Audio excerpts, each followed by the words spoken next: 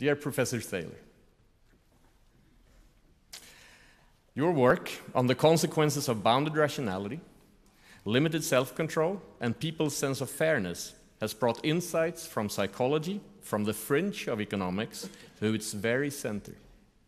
Your research has been crucial in building the new field of behavioral economics.